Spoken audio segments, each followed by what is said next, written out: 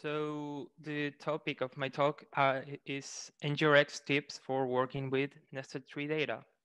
So first of all, I'm a software engineer at a company called ng, and we really love all that's Angular, TypeScript, and NGRX because how fast and performant it allows us to develop our apps. So our clients are happy, we are happy, so everyone's happy, you know.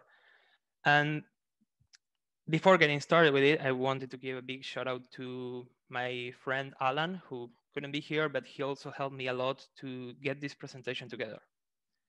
So with that said, let's get started. So what do I mean with nested tree structures? So there are mostly data that we get, for example, from a backend or from an API, and it has like a recursive shape. So each node or each element can have as many children as it wants, and each children will then again share the same shape. So we can think of that when we have, for example, a file system. So we have folders and files. We have a tree, of course, like each tree node can have all its children, and each children will have its own children, so on and so forth.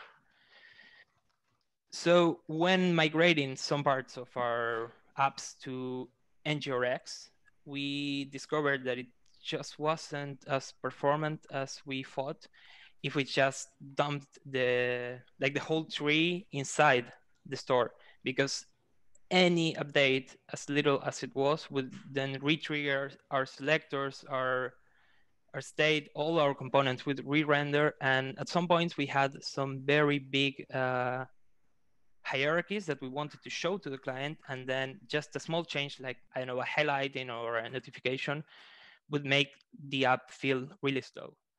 So one way, so here we have some example of what I mean. So you have like a JSON which is deeply nested. I've only went to 3 levels, and you can see that each node has its children. So what we did for starters was try to change that nested data to a flat structure. It's very similar to what NGRX entity does, where it hashes each element by its ID. So then we can find it faster once we need to get one from the store, instead of having to loop through all the array items. So the tree data I showed earlier, we converted it to a tree node. And then we have a tree node view model, which we will work with our selectors. So here we have this state. We have a nodes property, which holds all the nodes in a flat structure. We have top level node IDs, which are like the root IDs, because some of our trees have more than one ID, more than one root element, sorry. And then we have a property that's children by parent. So we have, it's like a hash of each parent and its children ID, so we can find them even faster when we need to retrieve a node with each direct children. Then we want to optimize this a little bit further with some inspiration with Tim's article about parameterized selectors.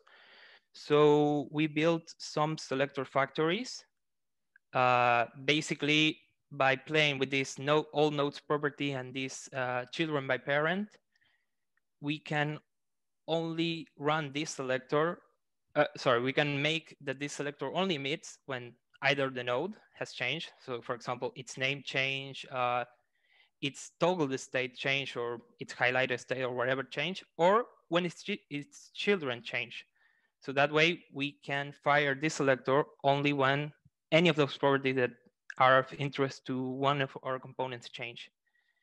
And the last optimizations we did was to kind of keep like a cache of all our selectors. So the first time we need a selector for a given node, we build it and we store it in a top level nodes property in one of our facades. And then the next time a new component requested, we will just give it back the old selector, which will still have its cache value because all selectors get memoized. So maybe if I show you in a small demo, it can make a bit more sense. I don't know if you can see the browser screen.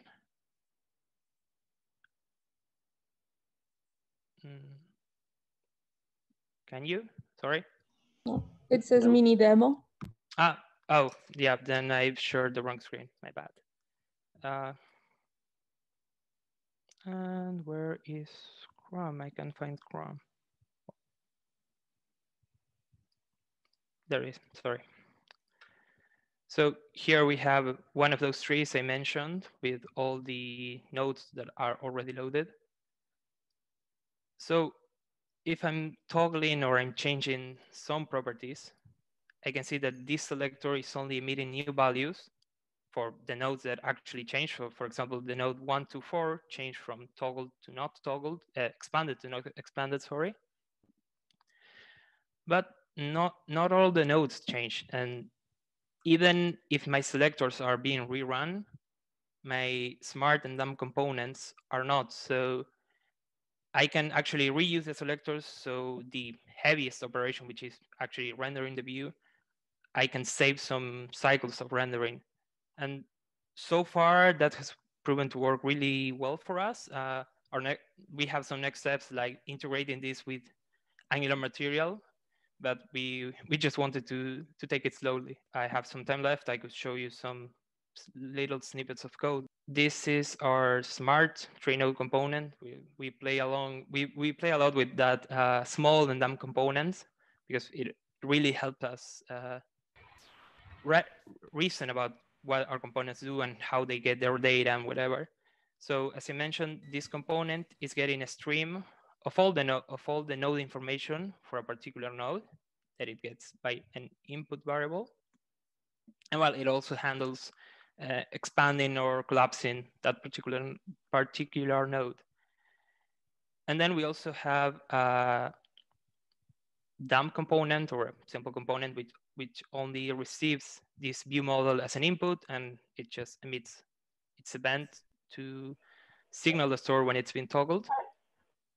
And of course, each node, each simple node, so to call it, will render as many smart tree nodes as it has for its children. So this way also allows us to capitalize on Angular's on-change detection. So both components have an on-push change detection. So on top of the store only emitting when something really changed, we have the components render when they really change. So when they're destroyed, for example, I collapse or expanded some node, or when the name changed or when something changed. So as I mentioned, so far this is working really nice as a proof of concept for us. And yeah, I just wanted to share with you guys. And yeah, really, I also wanted to give thanks to, of course, the NGRX team, sorry, for building such an amazing tool.